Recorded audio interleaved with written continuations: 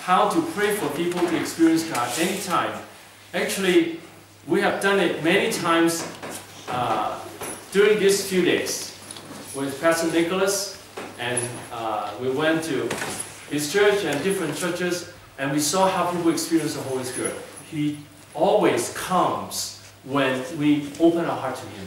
You know, that's one thing about God. He always comes when we open our heart to Him. That we can all carry the anointing of the Holy Spirit. Don't think that you cannot. Even children. You know, there are children, little children, they pray for people, they're full of the power of God. And it can happen to children, and the children here too, it can happen. I'd like to first share what happened to me in 1998, how I started to go into the work of the Holy Spirit. At that time, I've been a pastor for 15 years. And for the 15 years, I find that it's hard to raise up people's spiritual life. I brought many people to Christ, but their spiritual life is not very strong. And I have not been able to bring anyone to go into ministry. But after that, I brought many people to go into ministry. And now actually, in Hong Kong, I'm training people to serve God. And these are lay people, but they will, you know, they have the goal to serve God as ministers, to be missionaries, to go to different places, to preach the gospel and bring up people's spiritual life. And it happened in 1998 when I went to a meeting and there was an evangelist who laid hand on people. And when the moment he laid hand on me, I felt power like electricity zoom into me.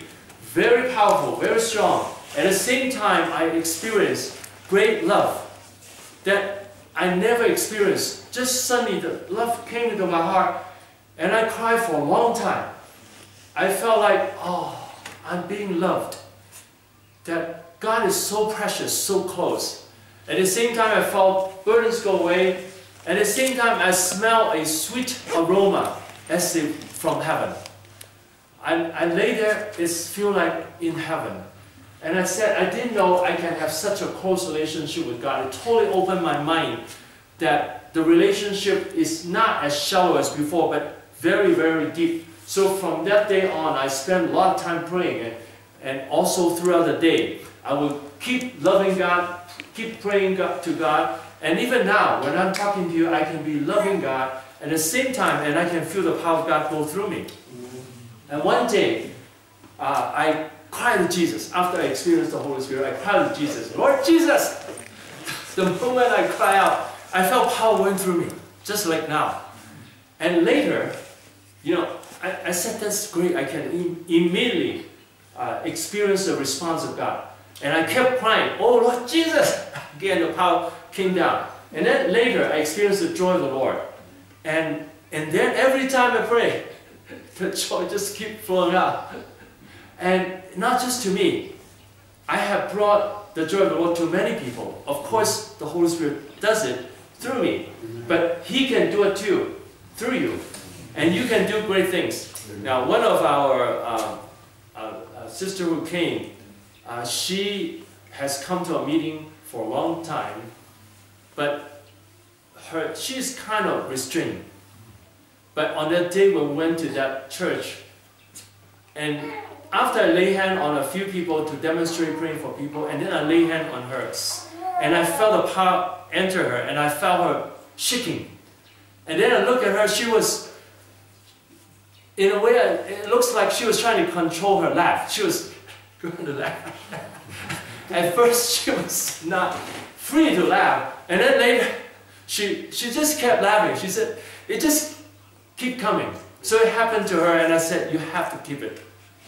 And I described it. Our heart is like a leaking cup. Yeah.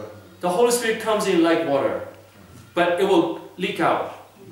By the time, you know, we pray, you experience the Holy Spirit, but after the prayer, you notice that the power begins to go down. And by the time we finish the meeting, you go out, you feel it goes down again. And then by the time you go home or next day, it's weaker. But if you keep having the good connection with God, then the Holy Spirit keep coming, then you will not go down. The Holy Spirit will not go down. So that's something I've noticed. I have seen many people experience the joy of the Lord, and I said, keep praying. And then a few weeks later, I saw them, and I said, how is it now? He said, no more joy. I said, what happened? How long do you pray every day? He said, a few minutes. I said, I told you already, it's not enough. Not just a few minutes. You pray for the whole day long, and also at least concentrate in prayer for 1 hour or longer. And you don't just pray for a few minutes to keep this infilling of the Holy Spirit, which is a precious gift. Now, after that, actually, another thought came to me in that meeting. When I saw this evangelist with power, there were thousands of people there in that meeting. And so many people experienced the Holy Spirit immediately. And I said, if he can serve like that, I want to serve like that too. So another thought came to me, I want to serve like that too. I hope today you say, yes, I want to serve God like that too. Amen. And after that, one of my church members asked me to pray for her. And I was surprised. I thought it would take a long time to build up the anointing of the Holy Spirit. And the few people that were present there, they said that they experienced the power of God. So it opened my mind. I started to pray for many people. And many people experienced the presence of God, the peace of God, the love of God, the joy of the Lord, repentance, revival of spiritual life. And I said, this is really great. So my ministry totally became different. And then later,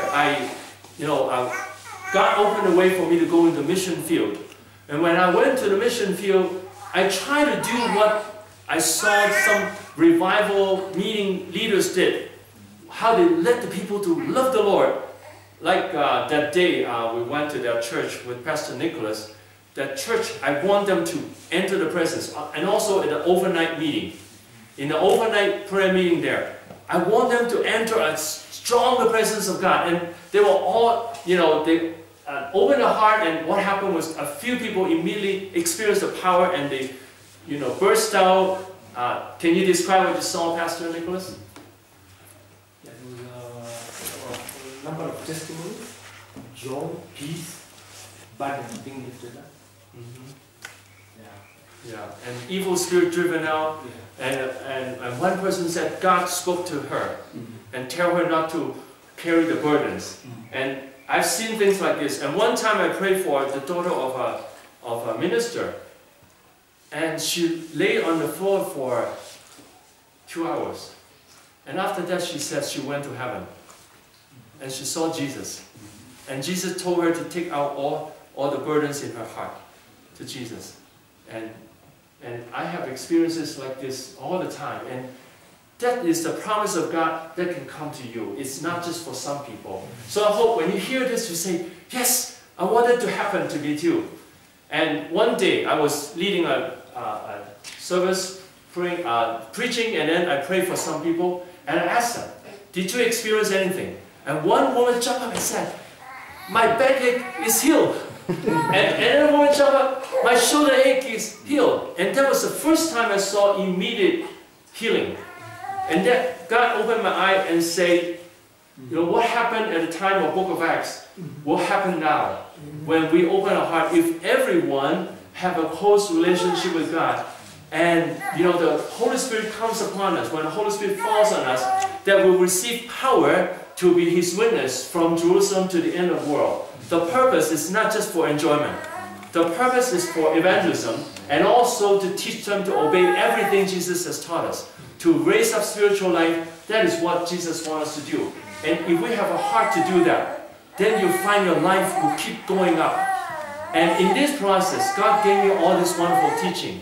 And I thank God for that. It's not for me. It's God teaching me. Actually, when I experienced the Holy Spirit, I was in a weak condition, not in a strong spiritual condition.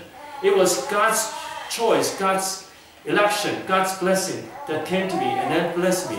And I hope that when you hear this, you say, Lord, yes, I want that too. Now, I want to first talk about a few things about what the Bible has promised the Holy Spirit will do. And you can write down these verses, because this method you can use for evangelism. Now, I want to say is, soon after I experienced the Holy Spirit, I prayed for everyone who entered my church. And they were non-believers. When I lay hands on them, I noticed some power enter them. I felt the power. And I felt, when I touched someone, I lay hands on someone, I felt like there's something between me and the person. There's some power going through there. And I asked the person, what have you experienced? And then they said, peace, or burdens go away, or joy, or power, or different experience. And then I said, God has blessed you right here. Do you want God to continue to bless you? And then they said yes. And then I told them the gospel, and then lead them to believe in Jesus. And that's how I started this Experience God evangelism. I find that when people are willing that we pray for them, they can experience God. And I'm going to show you how that we can have this anointing too. But I first start with these Bible verses. Please write this down because you will need to use them when you do evangelism. First, in John 14:27, John 14:27, peace I live with you, my peace I give you. Now some people said, this is what Jesus said, not the Holy Spirit said. Well, God, the Father, Son, and Holy Spirit is one God in three persons. So what Jesus does, the Holy Spirit also does. What the Father does, the Holy Spirit also does. What the Holy Spirit does, the Father and the Son also does. Also do. So it's one, you know, when you said Jesus did it, Holy Spirit also does it. So one thing that many people experience is peace. One time I prayed for someone, and after I finished the prayer, I asked her, you should ask, because if I don't ask, they will forget what they experienced. What have you experienced? And then she opened her eyes and she said, oh, you are still here. I said, where do you think I went? She said, I went to a different place. And it's so peaceful, so good. And then I opened my eyes, oh, I'm still here. She thought she went to a different place. That she was in such a peaceful condition. That many people experience peace and burdens go away. And this is in Matthew 11:28. You probably know this verse. Matthew 11:28. All you who are weary and burdened can come to me and I'll give you rest. That Jesus can take away the burdens. And there's so many people said, they said, wow, my heart was burdened, and then the burdens went away. And then chapter 16, verses 8 to 9, here David talked about how he has a close relationship with the Lord. And then my heart is glad, my tongue rejoices, and my body will also rest secure. So he talks about his whole person became joyful, and then his body will rest secure.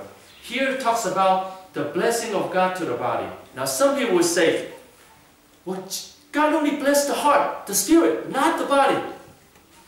But I will ask them, who created the body? Who maintained the body? Who blesses the body? Who heals the body? If God can do all these things, He can also come and bring comfort that our body can rest secure. This is what many people experience. They could experience a number of things. They feel like comfort coming to them. Sometimes I pray for people with heavy sickness. One time I prayed for someone with cancer, going through chemotherapy. When I talked to him, the first time I met him, he said, I'm in pain. Because of the chemotherapy, I'm in pain. And then I said, would you like to try? You know, I pray for many people and they get healed or they get better and they feel good. And then he was willing. And then I prayed for him. And afterwards he said, I asked him what he experienced. He said, I felt great comfort come to my body. I did not feel the pain. Now I feel comfort. And then he went home and he prayed the same way I taught him. And then he said, wow, when I pray in Jesus' name, I also experience a comfort. So he told his two daughters, Jesus really can come to me and bless me. And later, those two daughters also believed in Jesus and came to my church. So that's how real he is. There's so many people that have different problems. Now, one person was a drug addict. Now, of course, I want to help him to overcome the addiction. And I prayed for him.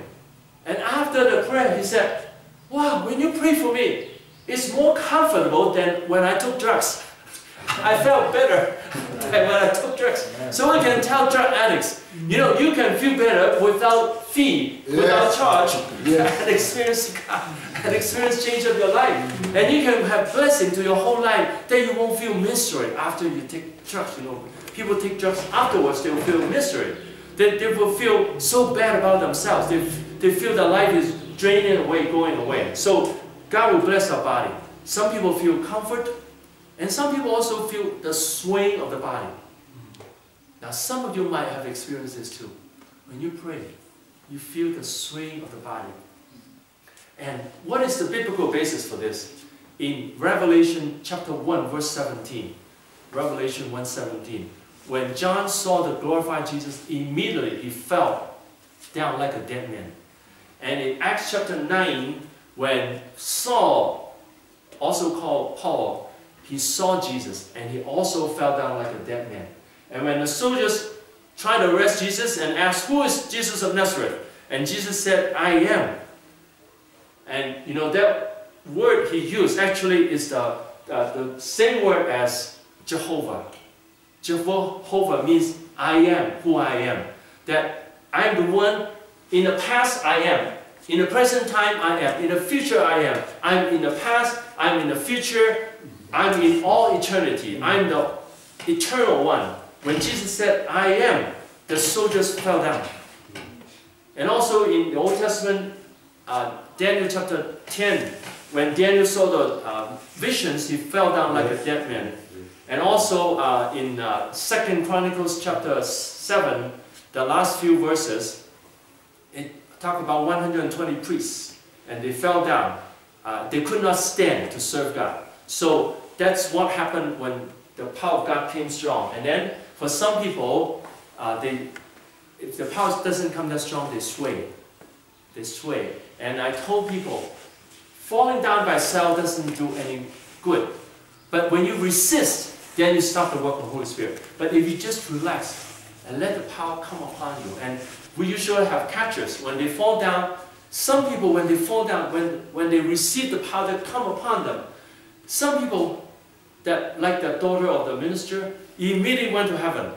And some people immediately start to cry or laugh, filled with joy of the Lord. That I've seen many times. So when you experience the Holy Spirit, don't resist. Just relax. But not everyone fall down. It doesn't matter. You don't have to fall down. But if you feel the power, just let go. When you feel the peace and the comfort to the body and the peace to the heart, remember that. And every time when you pray, go back to the same condition. So when you're at home, go back to the same presence of God. The peace of God. Now, in the beginning when you do it, you may not have the joy as I have now. But one day you will have it. If you keep praying to God and then put down all your burdens, it will come to you. But remember this experience. And also, today when I pray for you, you will experience the presence of God that you can keep. And then if you go home and pray more, then you carry the anointing of God and you can go and bless people more. Okay, another Bible verse, very important, Isaiah chapter 61, verses 1 to 3. Isaiah 61, 1 to 3. There it talks about the Holy Spirit is upon me to send me to preach the good news to the poor. So here's about preaching the good news. And this is actually the Old Testament Great Commission. The Holy Spirit comes upon us to send us to preach the good news. And then He also sent us to bind up the brokenhearted, to heal the brokenhearted. So that is inner healing. To heal the hurtfulness in the heart. To comfort all who mourn. And also the oil of gladness instead of sadness. And also to proclaim freedom for the captives. Many people in this country and all over the world have sadness, depression, insomnia, family problem, all kinds of problems. And I pray for people with mental problems. And then suddenly they experience joy. They experience freedom. They experience the problem go away. And you can do that too. And for students, many children have problems at home. When you pray for them, a number of them might cry. And the burdens come out. You ask them what has happened. And they might tell you what has happened. I've seen so many people cry, including children, women, big adult men. Big men. Pray for them and they start to cry when the Holy Spirit touches them. So God is very real to bring inner healing. And then Mark chapter 16, beginning of verse 15. Mark chapter 16, beginning of verse 15. It talks about, Jesus said, go to the whole, all the nations to preach the gospel to all creation. And then He says that he who believes and is baptized shall be saved. And then in verse 17, signs will follow those who believe. You cast out demons in my name. And you lay hands on the sick and they'll be healed. So according to this verse, who can perform miracles? Is it pastors? All who believe. Let me ask you, how many of you believe in miracles? Could you raise your hand? How many of you believe in miracles? Thank God. Okay, now the second question. How many of you have seen miracles when you pray for someone and miracles happen? Could you raise your hand? If you pray for someone and a miracle happened, could you raise your hand? Okay, a few, not everyone. Why? Because we haven't done it. Because we haven't used the anointing of the Holy Spirit. You'll be surprised when you follow God's instruction. Miracles will follow those who believe. And when you preach the gospel, I'll be with you always. And the Holy Spirit will come upon us and we'll receive power. So this is a promise for all people. Now some people always say, Pastor, please lay hand on me. I have a sick person. Please pray for him. They always ask the pastor to pray for him. But I want to tell you that everyone are supposed to do it. Of course you can bring people to your pastor, but we can first pray for them. And you'll be surprised that God can use you mightily. So this verse here promises that we can have that power. We can have this power to bless people and pray for people. Okay? Now, these verses I just told you talk about the work of the Holy Spirit that we can all experience. Now, and my next point here is talk about how we can have the strong anointing of God. How can we have this strong presence of God? I will go through this very quickly. First, hate sins. Say no to sins. So first is rejection of all sins, because God hates sin just as we hate dung or urine. You like urine? You like the smell of it? You don't like it. God hates it. So when we sin, some people think, doesn't matter, I'll ask God to forgive me tomorrow. God will forgive, but there is a consequence of sin. One time in John chapter 5, there was a man 8 years could not walk. And then Jesus came and told him to take up his mattress and walk away. And then later Jesus saw him and said, don't sin anymore, lest something worse will happen to you. That sin can bring something worse, because sin will give in to Satan and give in to problems, family problems. A lot of people think yelling at the wife or husband, or nagging the husband, and or dislike someone, doesn't matter. Every sin does matter. After I experience the Holy Spirit and see how God has used me, I really say no to all sins. And the way to say no to all sins is, at the moment the sinful thoughts appear in the head, we use these 5 steps to victory. You can write this down. 5 steps to victory. First, aware. I'm aware of the sinful thought, or negative thoughts, or negative feelings, or negative subconscious mind, or negative behavior. First is aware. Second, destructive. Belief is destructive. Now this actually is the Holy Spirit's way. It's the copyright belongs to the Holy Spirit, but the Holy Spirit is willing to share the copyright with everyone. I just copy it from God. That's what God does to us. He will remind us, and then we know it's bad. And the third is Bible. So use the Bible to respond to that problem. For instance, if I see a sexy woman, now it's a natural tendency for all men. When we see sexy women, we're just attracted. And there are experiments to look at the pupil of the eye of a man. When they see a sexy woman, immediately the pupil opens up. But I know that this will destroy God's plan in my life. So immediately I will say no to the thought. Immediately I will turn away. Or sometimes I have to look at a beautiful woman because I'm praying for the beautiful woman. I will just look at her as a human being, not as a sex object. As a human being loved by God. So turn my thought from any kind of lust to say no to any kind of lust. And this can help many men, because many men thought that there's no way to overcome the sins. But when we realize our life is so precious, God has a wonderful plan in our life, and then if we sin, we destroy it, then some people will have the motivation. I hope more people will have the motivation when they know how much the life can do. What a great plan God has put in our life. Now that is not part of the 5 steps to victory, you can write down below. Psalm 139, verses 16 to 18. Psalm 139, verses 16 to 18. There it talks about that all the days of my life, before one of them came to be, has been written in your book. That our life is written up, the plan of our life is written in the book of life in heaven. And God wrote for every person to be a great person. Do you know that, child? You can become a great person. God has the plan in your life to become a great person. Do you believe you can be great? That's great. But many children don't believe that. And many Christians don't believe that. Even many pastors don't believe that they can be great. They thought they would just be an ordinary pastor. Now, great pastor doesn't mean you have a big congregation. It means you can really touch people's heart and change people's heart. And then these people will go and bless more people.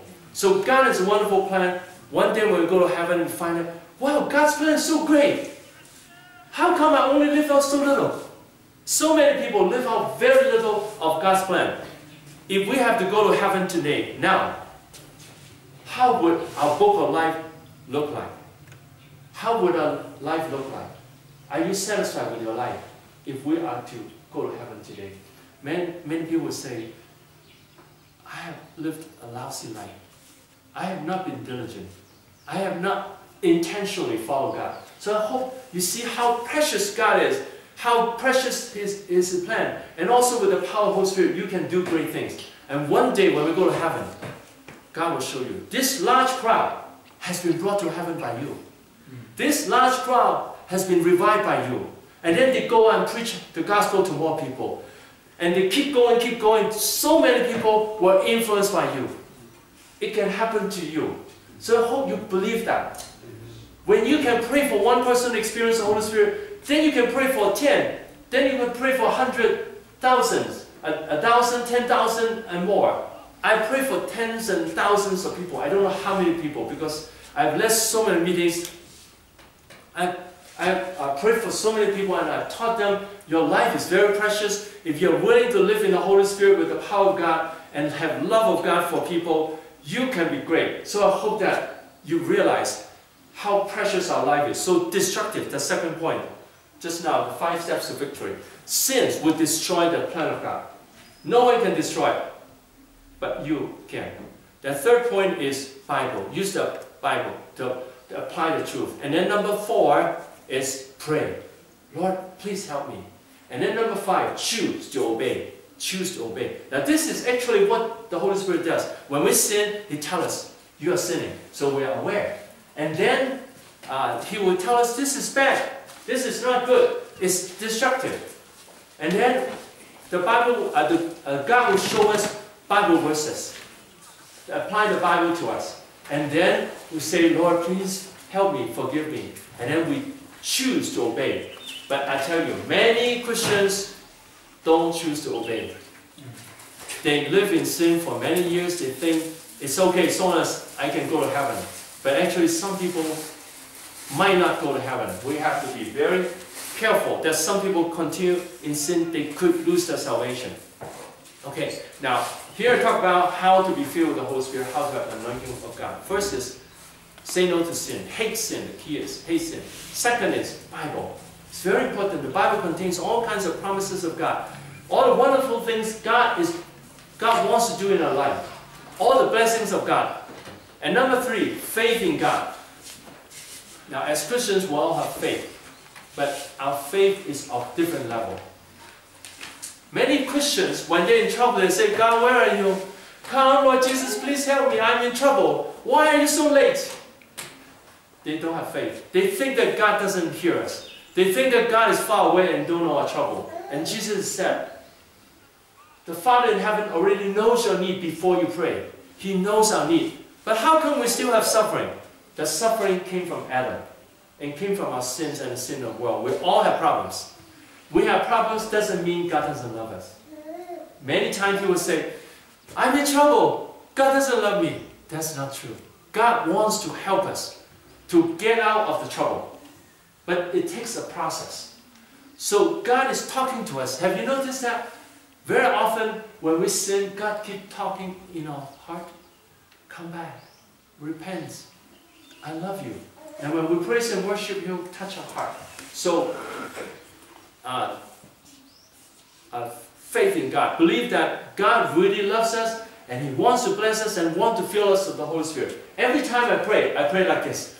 Oh Jesus, you want to fill me with your Holy Spirit. Hallelujah. And nothing can separate me from your love. So God's love is holding on to me like this. Nothing can separate me from the love of God. Romans chapter 8. What does that mean? The love of God comes to us so strong, nothing can separate us. So when I pray, I say, God, you're holding on to me. In Psalm 139 verse 5 also. Psalm 139 verse 5. Very important verse. You are in front of me and behind me, and you are laying your hand on me. That God is in front of us and behind us, and His love is around us. Nothing can separate us from the love of God. So every time I pray, I say, Lord, I know you're loving me. Hallelujah. You want to be with me. You're so happy to be with me. You love me all the time. So that's faith in God. And number 4 is very important. Pray in spirit. In John 4:24, pray in, worship in spirit and in truth. Many people pray with the mouth or pray with the head. How to pray in the spirit? The spirit includes the spirit and the soul. The soul includes the mind, the will, and the feelings. The mind. First, our mind totally agrees with God. God is good. God is the greatest person in the whole world. There's no one like God. There is none like you. There's no one like God. His goodness is so great. How He saves us. How He used different people to save us. How He used so many people to raise up our spiritual life. How He talks to us so many times. How He created nature so beautiful. And all the beautiful animals. And so many animals have love for the children. All this came from God's love. So when we know God is so good, then first we'll agree that God is good. And then our emotion, our feeling, will be totally have a heart of that we like God. I like God very much. My wife is very lovable. It's very lovely.